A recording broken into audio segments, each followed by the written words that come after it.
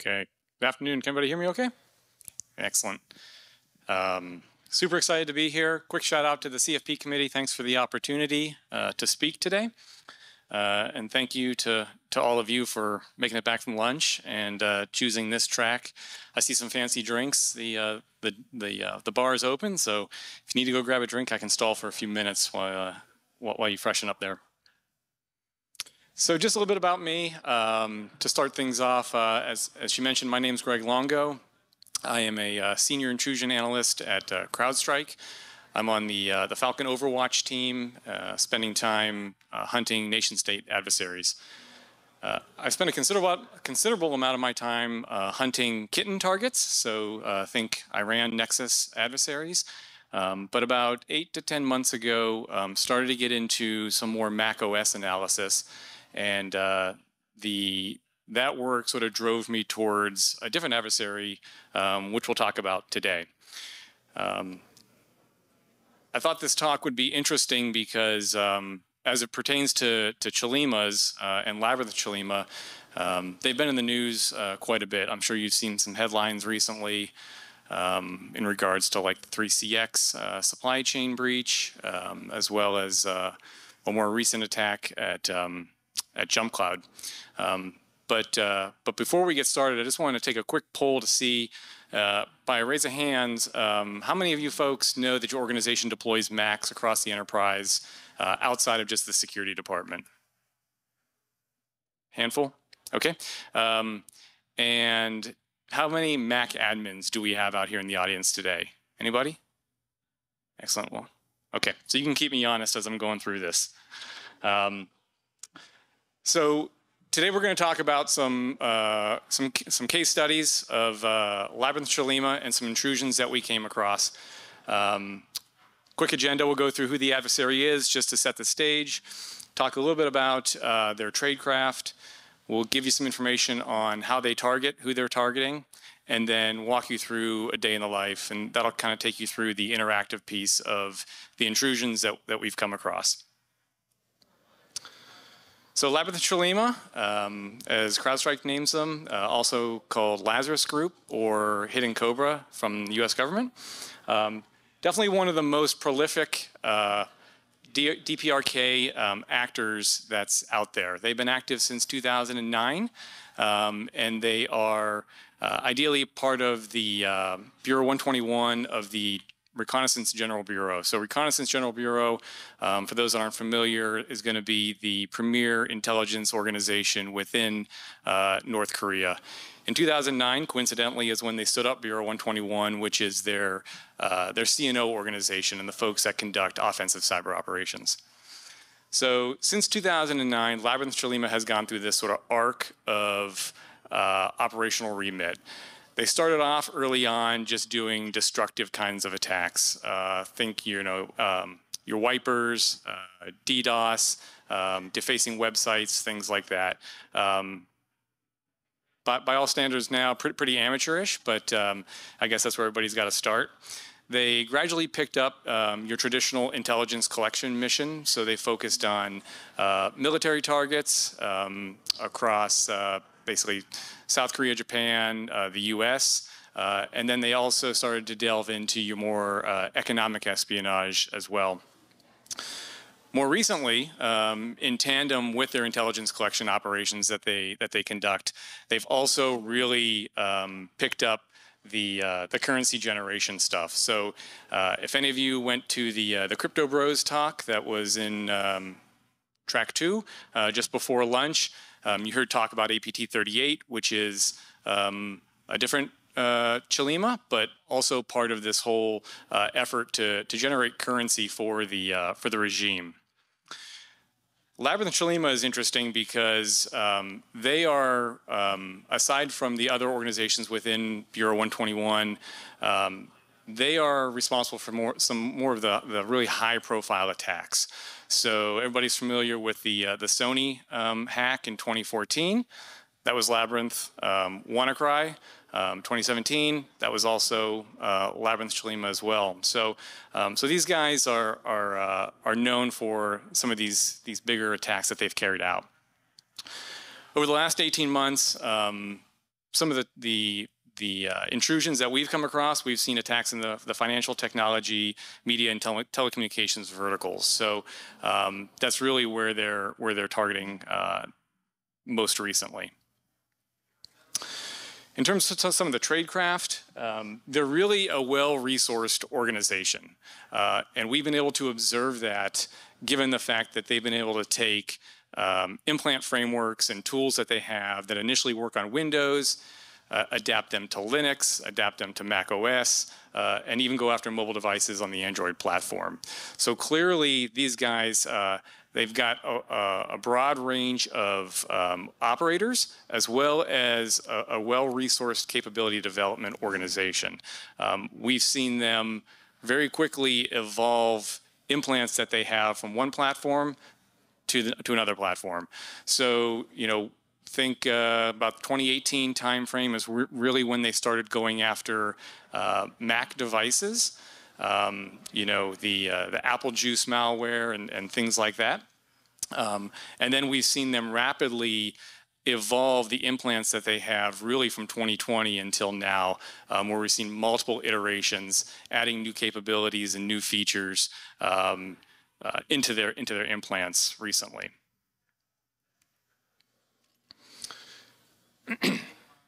So again, some more on targeting. And this really gets to the currency generation aspect of the operations that they are conducting, which is really where this effort's sort of headed. They've been able to steal a significant amount of cryptocurrency over the last 4 years.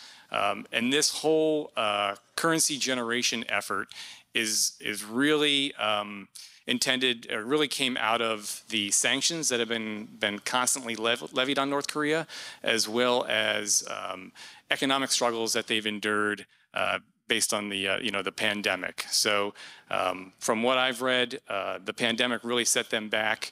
They suffered the largest economic loss they have in I think the last 23 years, something like that. So they're really suffering for how do we bring money back into the regime and take care of our folks. Across the intrusions that we've seen at cryptocurrency and technology organizations, they've been able to really tailor the tools that they're using against the targets that they're going after. So this kind of goes back to a bullet on the previous slide, which was we see varying levels of complexity in their tradecraft. And we've seen them use some very low sophistication stuff against targets that maybe don't really have that big of an impact. And if they're going after a larger target, something with maybe a larger financial gain, a more strategic interest, we've seen them take a bit more due diligence in, one, how they're targeting, how they're luring the victims, and then basically how they deploy their implants. So one of the things that they are fond of are these multi-stage implants. So they'll send droppers out to basically assess a system without sending a second stage or a third stage until they know that that's actually a system they want to be on. And that's sort of what they do to kind of maintain their OPSEC in some of these more strategic environments that they're in. Really, the primary goal for this currency generation, again, sort of alluded to in that Crypto Bros talk, they want to find these private keys, anywhere they can find private keys for crypto wallets so that they can then transfer those funds, launder that money, and then bring that into to their economy. So the landscape, this talk is going to focus specifically on their intrusions on macOS devices. Again, macOS has been pretty interesting. We've seen a noticeable uptick in the deployment of Mac devices across enterprise environments. Going back to 2021, Macs accounted for 23% of the enterprise market share. That's up 5% from 2 years earlier. So we see this drive of organizations letting users bring Macs in or deploying more Macs to folks in the software development arena or even leadership positions. So that's interesting because when we see who the Chollimas are targeting, LABYRINTH CHOLLIMA in particular, it's going to be those individuals, really, software developers, engineers, folks that have privileged access, folks that might have, or really anybody that might have a crypto wallet available to them is really who they're going after in this realm. We've also seen a constant evolution in Mac malware. So similarly, we saw Chollima's go from Windows to Linux to Mac. We're seeing malware take on the same trajectory, right?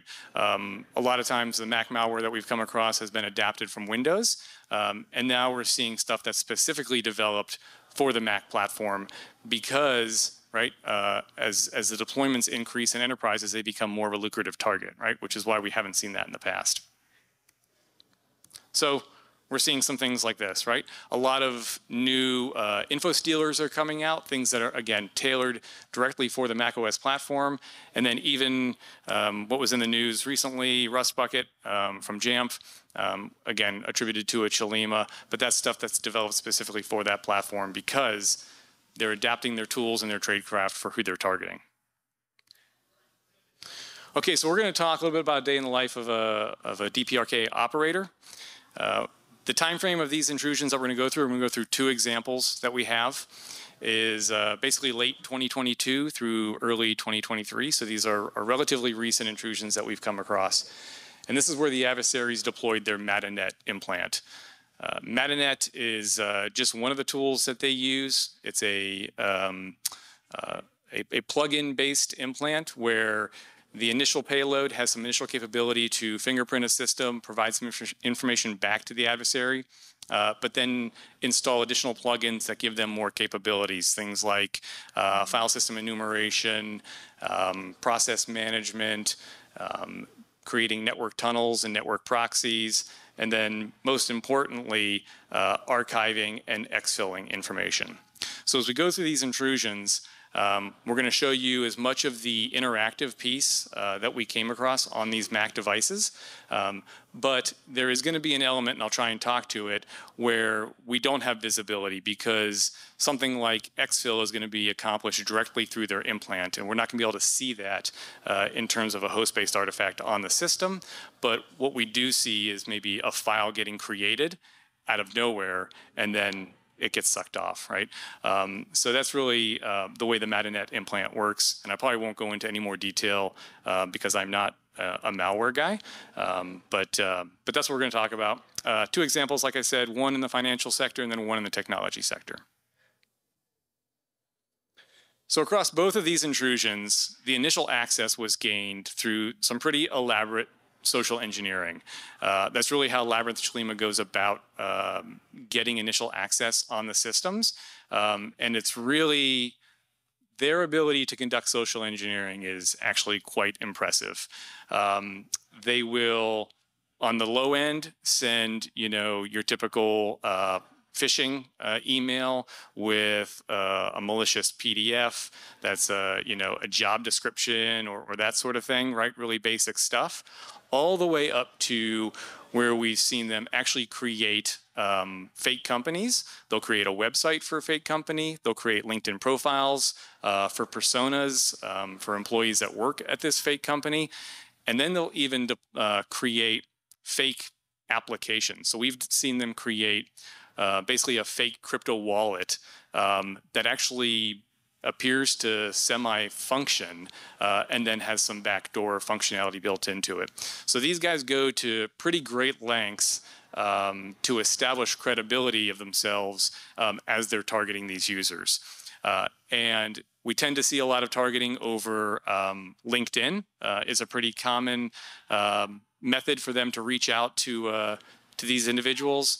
And then what they'll even do is take conversations from LinkedIn and move them over to, say, Skype or Telegram or some other social media platform or other platform to communicate directly with the victim to get them to either download software or take an application or that sort of thing. And that's really intended to obviously get around any sort of enterprise security devices or technology that might get in the way of filtering things out on the way in, that sort of thing.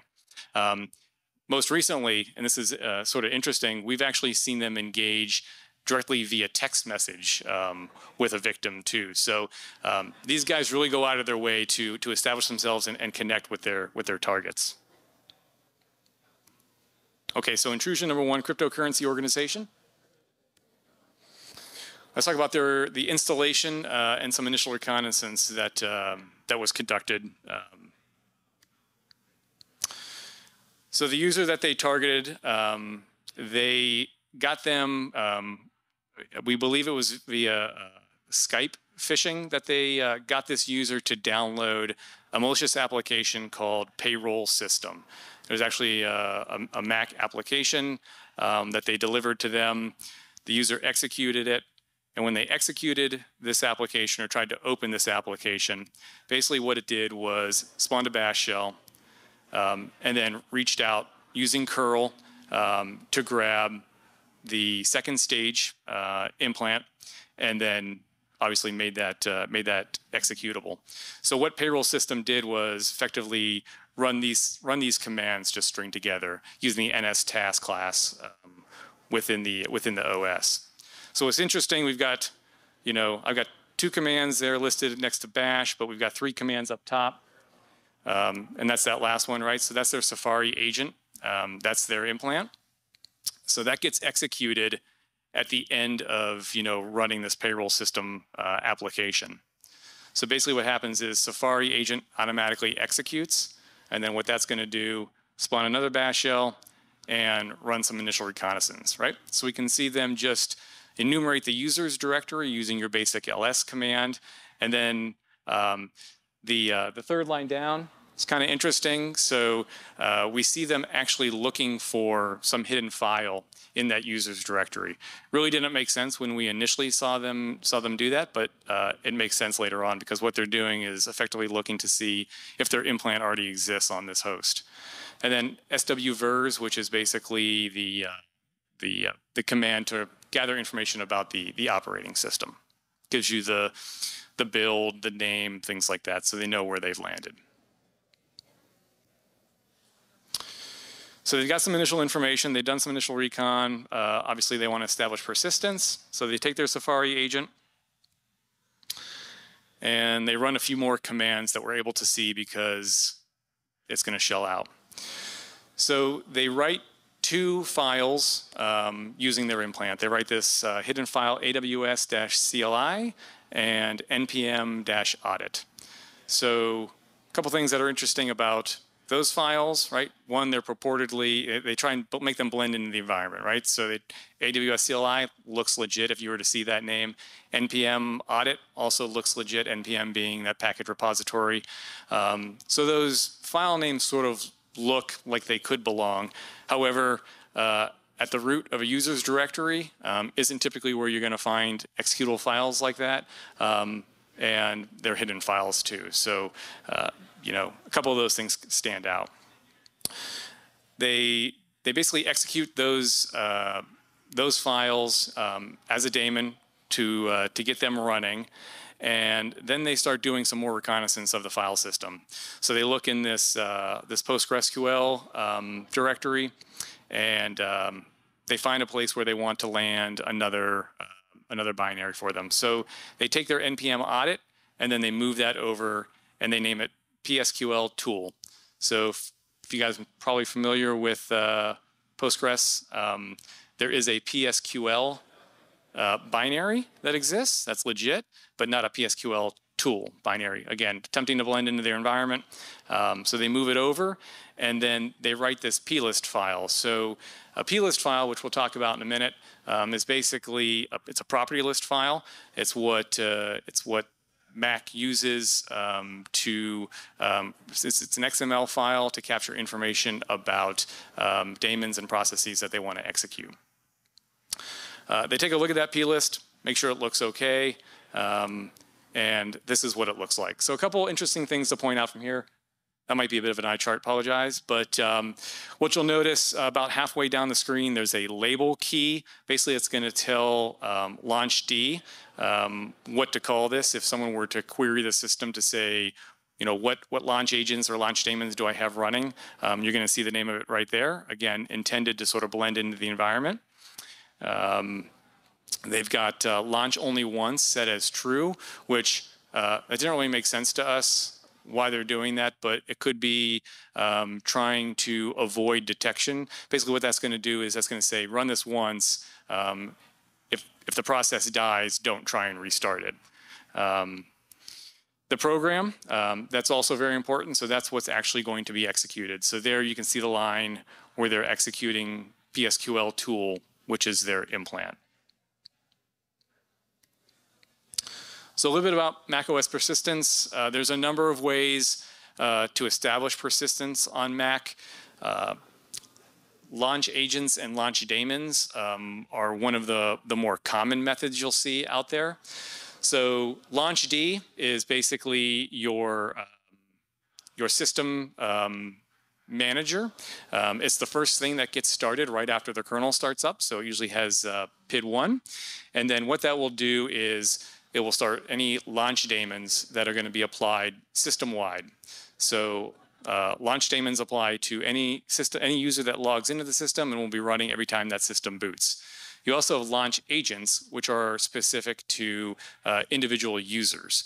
So launch agents won't actually be started until a particular user where that launch agent is associated logs into the system.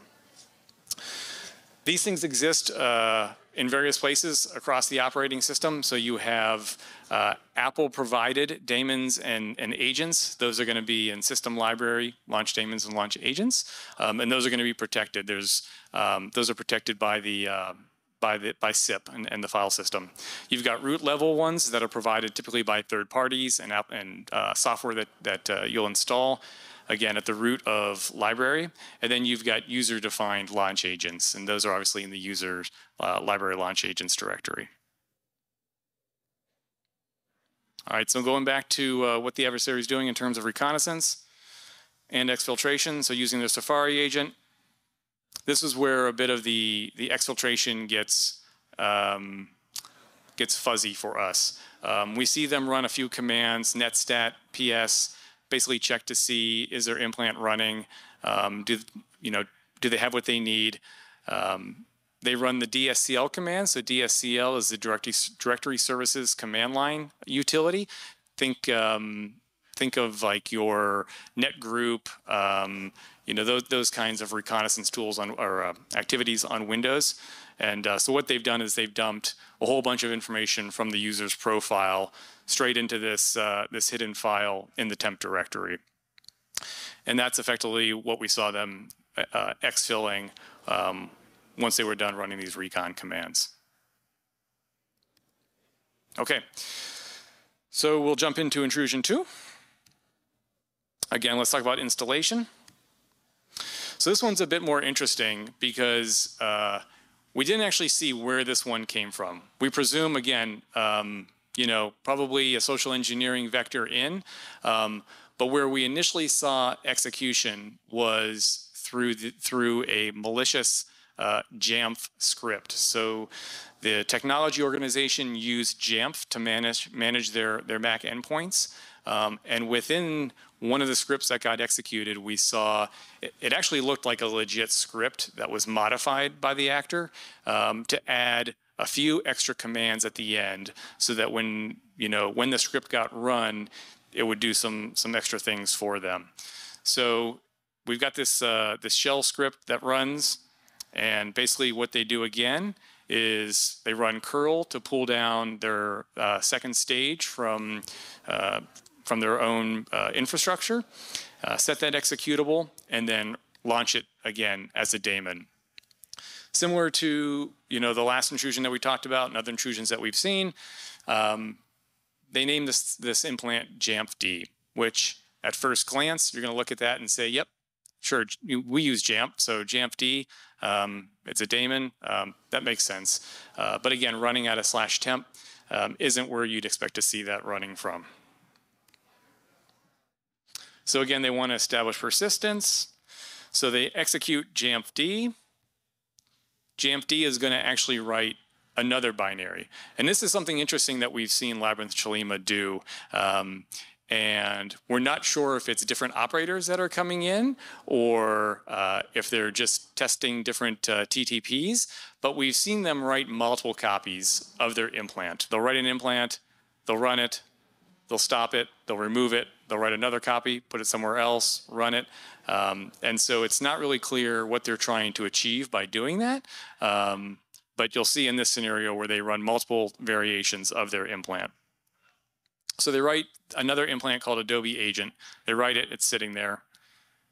They spawn a bash shell, and they use their launch daemon persistence mechanism again. So they write this plist file, and then they use launch control. So launch control is basically the command line utility to interface with the launchd service manager. So they use launch control, load that plist. And effectively what that's going to do is it's going to take what's in that plist and that program argument, if you recall, and it's going to execute that. So this is what the plist looks like this time. You can see again, middle of the screen, there's a label, com.adobe.armdc, blah, blah, blah. That's what LaunchD is going to recognize as the service. And then you can see they're running the program, user local bin, Adobe Agent, which is where they stash their implant this time. So now Adobe Agent runs. Thankfully, Adobe Agent is going to shell out as well. And we're going to see some additional reconnaissance.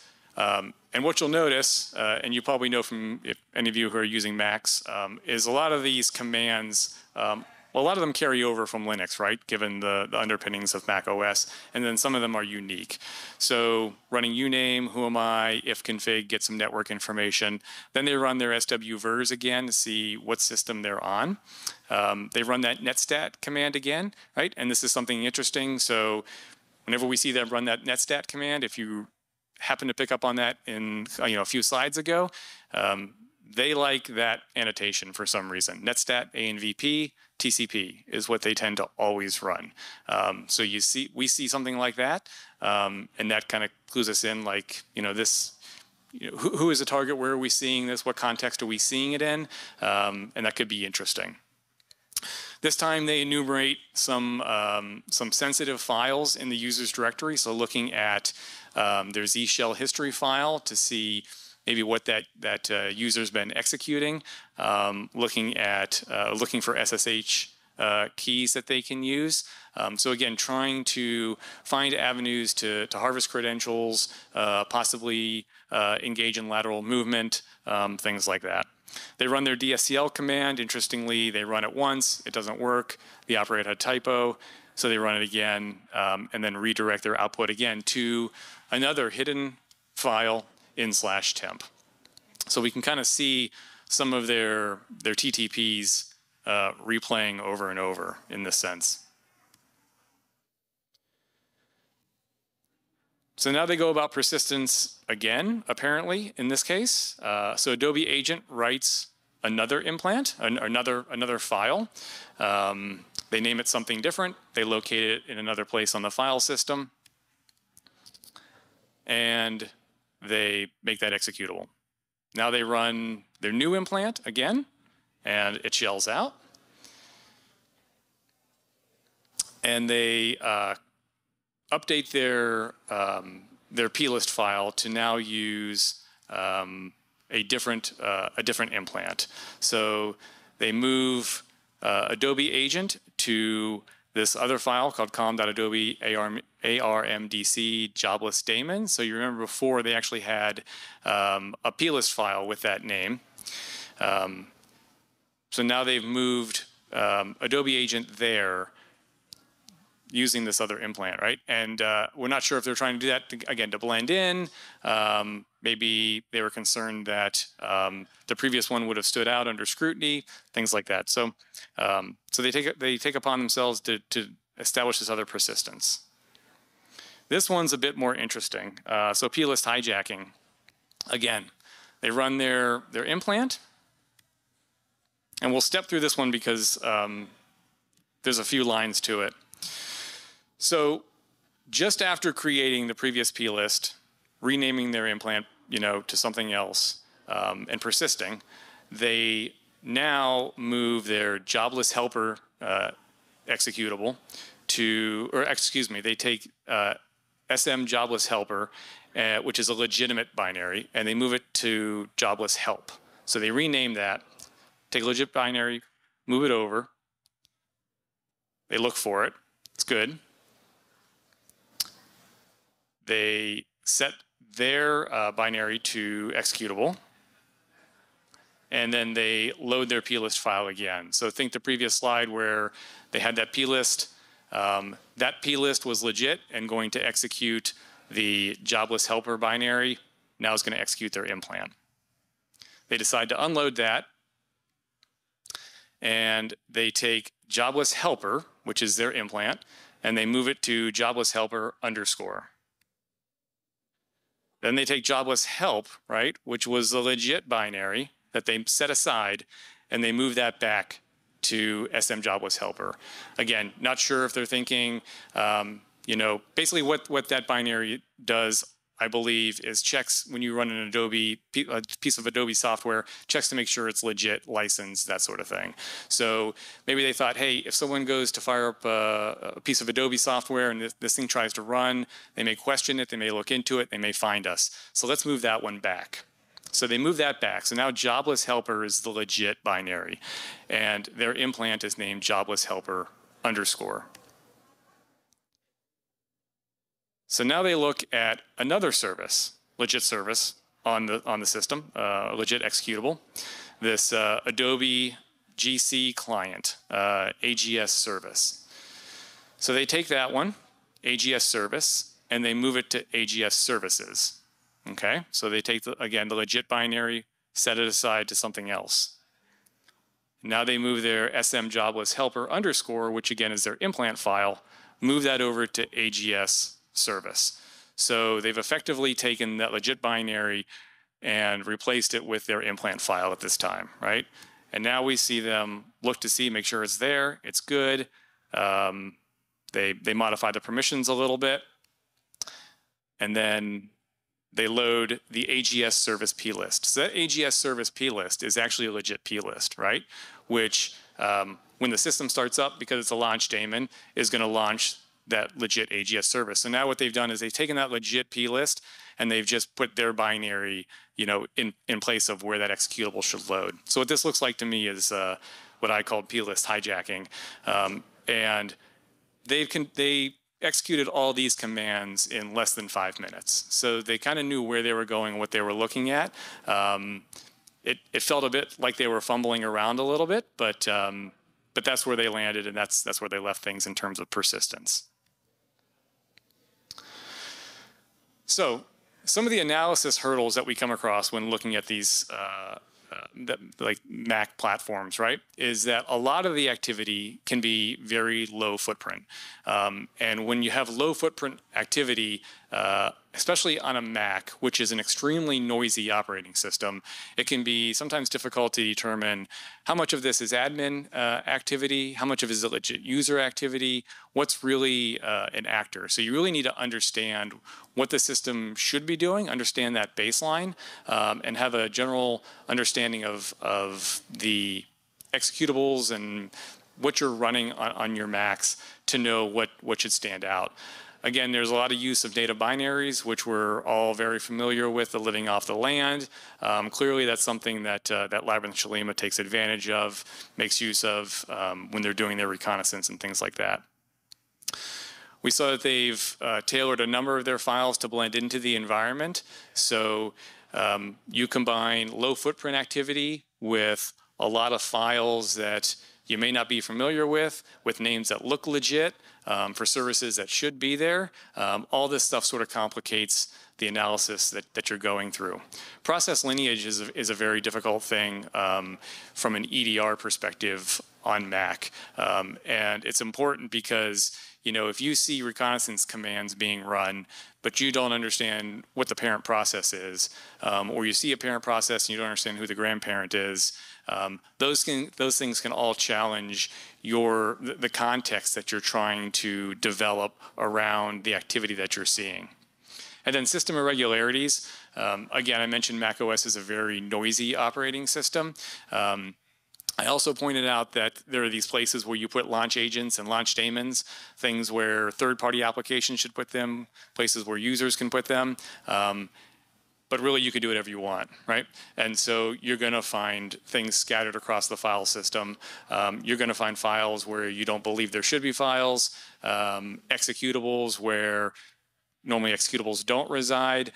So again, it can be very challenging to understand what does normal look like when you've got this variety of activity on the systems that doesn't really make sense.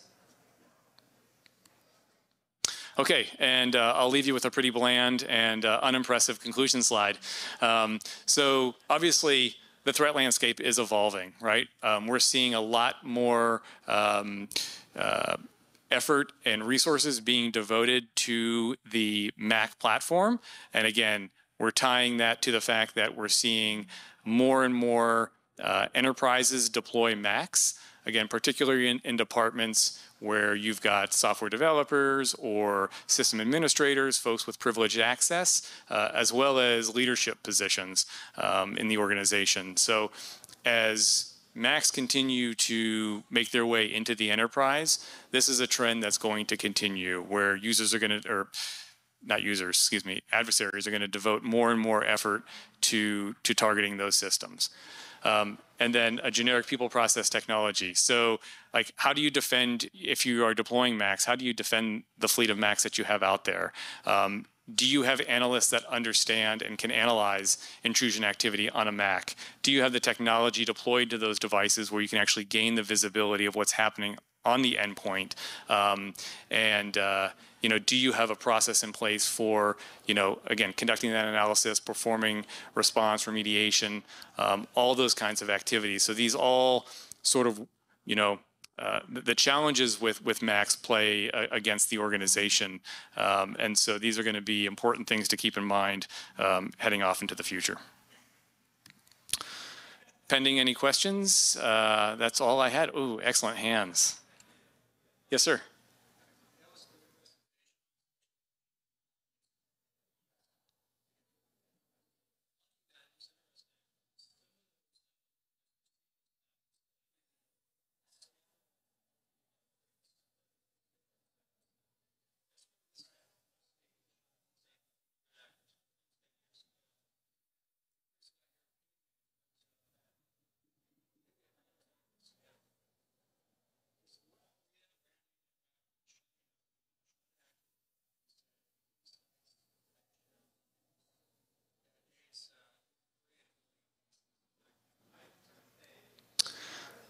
That's interesting. Probably a bit out of my wheelhouse to be able to comment on their relationship. What I can say is, you know, we have come across Chinese APT intrusions on macOS going back to, again, like 2017, 2018 timeframe.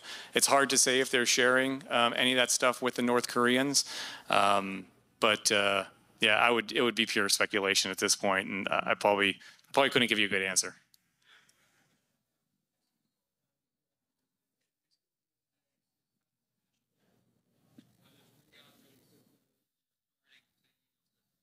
Out of curiosity, any recent insights? Oh, thank you.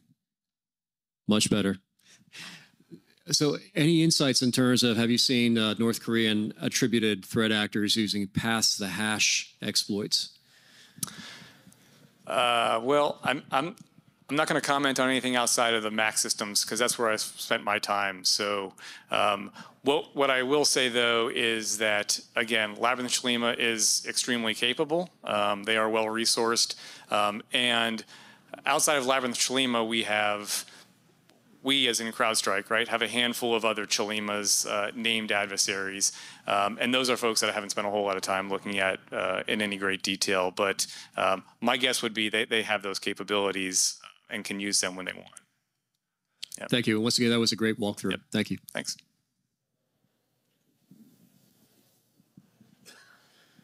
I have a question about the Adobe. So after they changed the name of the original program, add an S or an underscore, and then they use their implant, change it to the true name, right?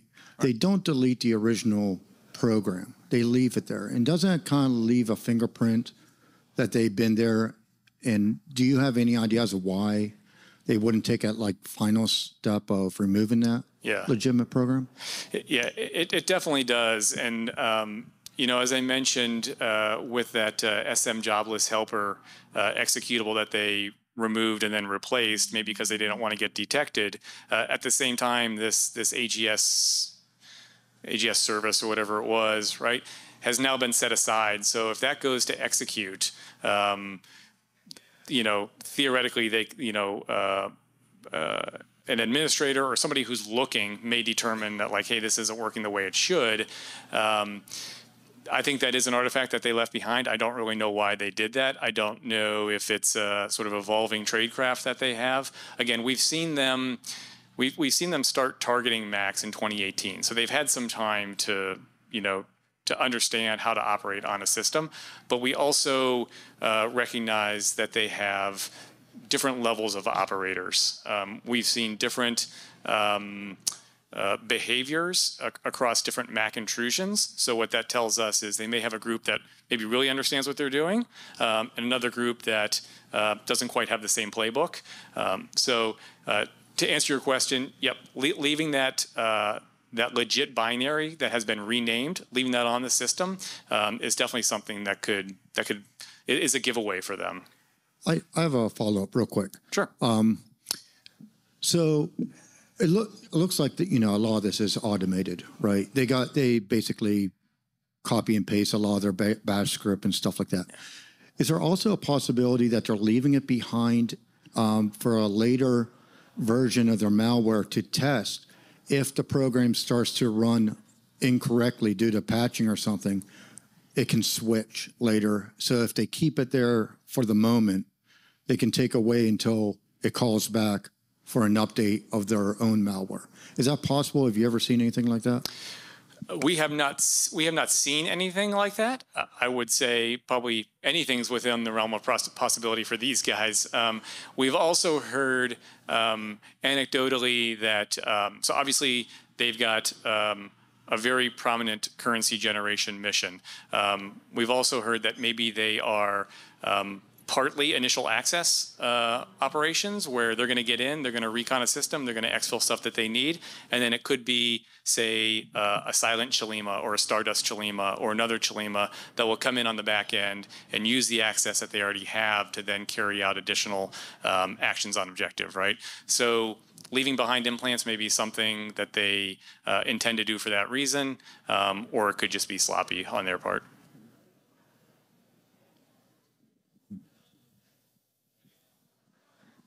I love the questions. It's good.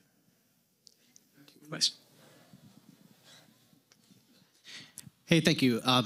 Have you seen anything specific to macOS in terms of covering tracks or anti-forensics that these groups are using? In terms of anti-forensics, I would have to say no. We have not.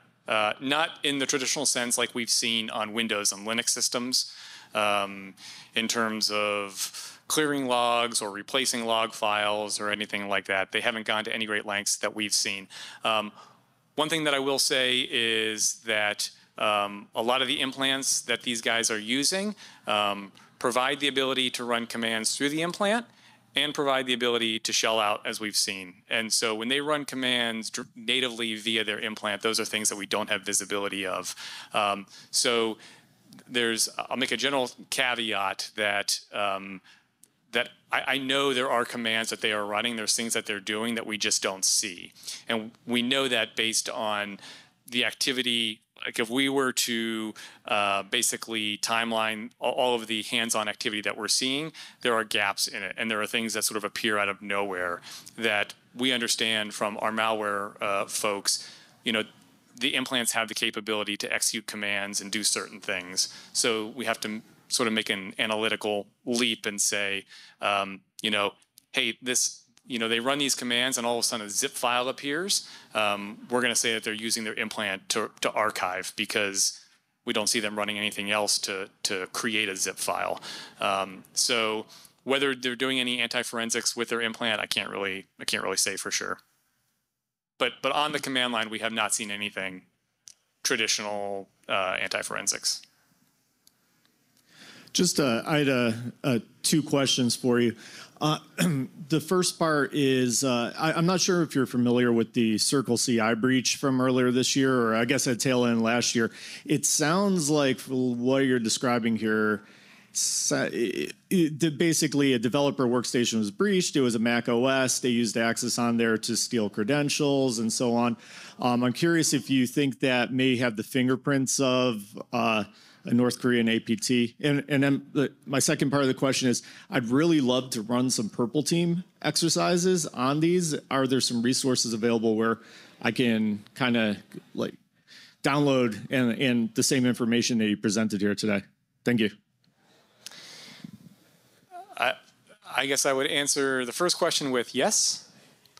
And the second question, so Circle CI, yeah, there's definitely some fingerprints of LABYRINTH CHOLLIMA in the activity that we saw. And what we've seen from the data and the reports that have been released on Circle CI. In terms of open source resources, I don't know of any offhand. One of the reasons that I wanted to do this presentation was because, again, Chollimas have been in the news, but a lot of what I've been reading have been, hey, here's an implant or here's a malicious file and here's kind of what it does, as opposed to what does the adversary look like when they're on the keyboard? What are the commands that they're running? How are they running them? That sort of thing. So in terms of recreating stuff, maybe we could talk offline after this, but I don't know of any good repositories of the hands-on component of this that's out there. Yeah. There was a question of, oh, I'm sorry, you've been very patient. In terms of,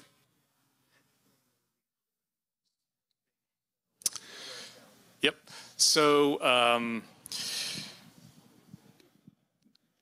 I guess short answer is no, because maybe I should have mentioned at the outset, all of this stuff that we've got is from our sensor, and we can see exfil basically up to the point where we believe it leaves the system. So, you know, LABYRINTH CHOLLIMA is known to reuse infrastructure. So the C2s, the domains that they're using, they will go to great lengths to establish some OPSEC up front, right? Where they say, you know, here's a dropper. Let me give you stage 1, see if that's a system I want to be on before I drop stage 2 or stage 3 and burn those binaries. But once they do that, then they don't really care that they've been found, right? To go back to the other gentleman's question, they leave stuff behind.